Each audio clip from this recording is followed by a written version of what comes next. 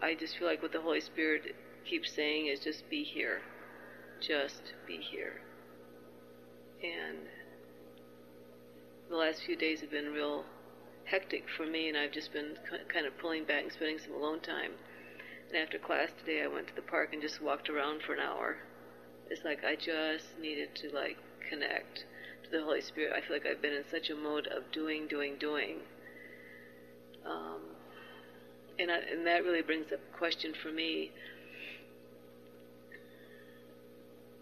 It certainly, in my mind, seems like it would be the simple thing to do to just become very focused on the course, like get out of nursing,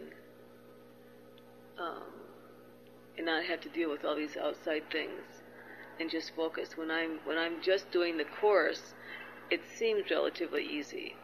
And I know that I use the outside things, and it probably wouldn't matter if I was out of nursing or not, that I would still find something to run interference with the Holy Spirit right now because of my fear.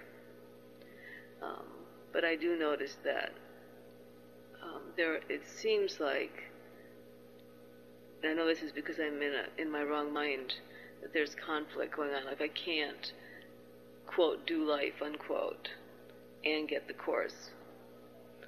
What I'd like to do is just be able to sit down and not deal with anything else. Mm-hmm. Just how I feel. And I can't do that right now. Yeah, it came in my life that it was kind of like, if there's two directions, Jesus at one point says, you may have noticed how different the goals this course are advocating from the goals you held before. It's like, tell me about an understatement. I mean, that's putting it mildly. I mean, they are totally diametrically in opposite directions. And we've talked about that whole thing of trying to see two worlds. I would say, just like you said, if I still value the old goal, then I'll value the world that proceeds from the old goal. I'll perceive it as a threat if I even think I have to let go of that old world because I still value the old goal. And to me, as we keep coming together, we just want to get clear on the goals or the purposes in the mind, because then it just starts to bring a clarity. The ego's goal is death, and in all of the different forms it seems to take, even the ones that seem attractive to the mind on the surface are still death. And we just want to kind of keep moving towards the center of its thought system, just to see the insanity of it, to let it go. Would it be appropriate to read... Just want to get some water. Would it be appropriate to read the branching of the road on page 444? It's like about... I think we could, but I really think right now we could just go into it and let the Spirit move among us. And, I am the branching of the road. But it's not in that book. I offer it right now and to go into it. And it's scary, I know, because we don't even have a book to go into. But I think that can be... the thing we want to do is we want to just try to follow this in as we can, as much as we can, to try to get some real clarity on it and everything. Do these things relating, what was the issues that you were? I wanted to make sure everybody had a chance to bring up their issues.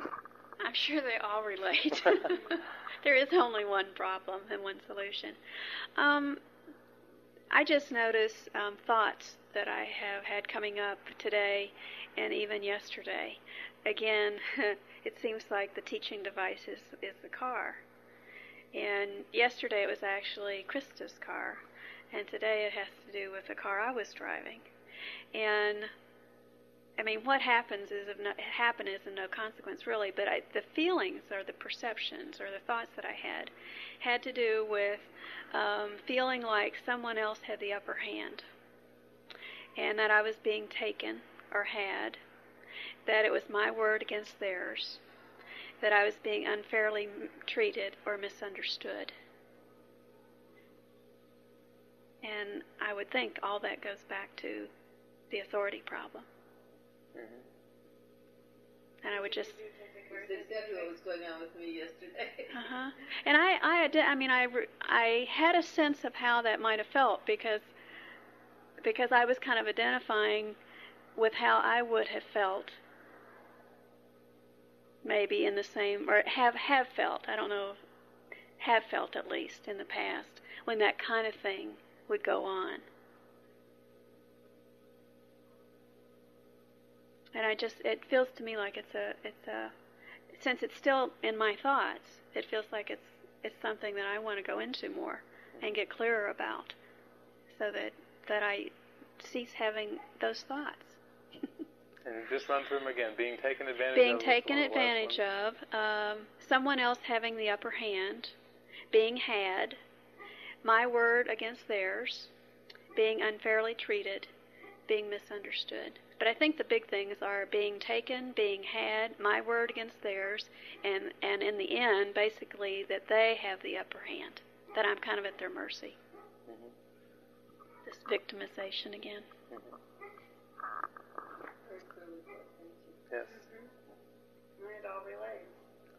Well, we have this perceptual world now, and there seems to be, if we could really get beneath everything that's been raised today, we can start to see that everything rests on duality in the world.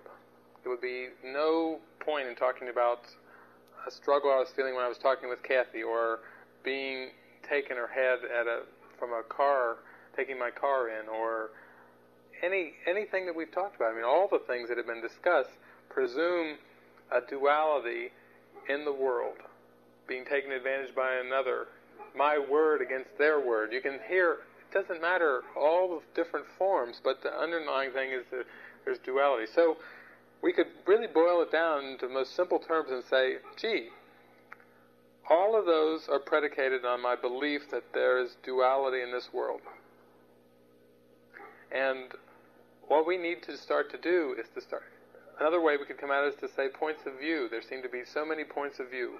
My view, their view. My friend's view, my husband's view. What so-and-so is going through. What would you do? Would you leave your daughter behind? All these things are predicated on duality. I mean, duality is assumed to be reality. And it doesn't matter whether you've studied the Course or whether you've studied Hinduism or all the different religions. The core of all the religions point to unity. And even philosophers who have gone into this still come to the point where, okay, so that there's nothing apart from mind, where did the duality come in, and how did the duality come about, and how does it so seem to be so real if unity is the fact of it? So that's where we have to get to this whole thing of is the duality real? Or am I projecting a conflict that's in my mind out into the world and seeing it as if it's between persons, institutions, schools of thought, forces of nature, on and on and on, out there in a dualistic world? Because what I'm going to propose is, and what the Course is teaching, is that as long as we believe in a real, factual world of duality that is outside our minds and outside our persons, that has a reality, that as long as we believe that there is no alleviation of the pain, there is no escape from the conflict, until we're really question everything, which is the underpinnings of everything. This is not something that comes up usually in casual conversation. This is really deep down. If the fundamental way that I've been seeing is messed up and distorted, then it's no wonder then that I would perceive all these problems in so-called daily life, and that they would seem to recur over and over and over without a seeming end at hand. So it's that thing, the fundamental belief to have a world of duality would be that ideas can leave their source. I mean, where in the world, so to speak, or where would this world of duality come from? It seems to be out of control at times. It seems to have a life of its own. It just seems to be self-perpetuating.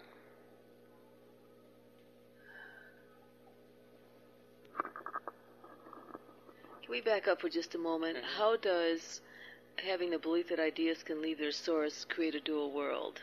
I lost you there. Okay. if ideas can leave their source, then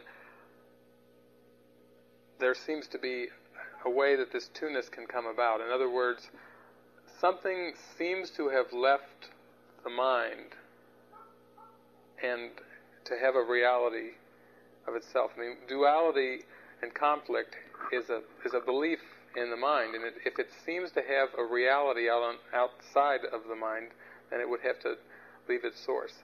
Another thing is, if we relate it back to a more abstract thing of heaven, is that God is spirit, the Son is spirit, that the Son is an idea in the mind of God, and therefore there is no duality or separation in that view. So that's basically the premise, that ideas cannot leave their source, and Christ has not left his Father's mind. If ideas can leave their source, then that's the whole basis of the making of the world. I sometimes think of it in terms of breaking apart. If ideas can leave their source, then they break apart, and then you have two things. You have ideas here, and you have the source here. And that's the duality. That's the two-ness. So it's like there's me, and then there's my thoughts break away. So there's me, and my thoughts break away, so that those go out in the world, and so then it seems like the world against me. That kind of thing?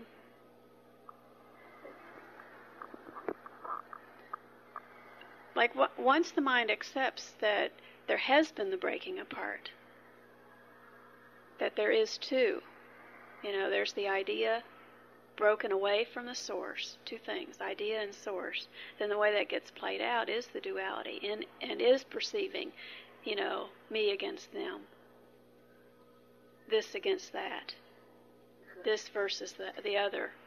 There's always a two-ness, and they're always like, they're not in harmony. They don't reflect the oneness. They reflect the conflict that is inherent in breaking apart and separating.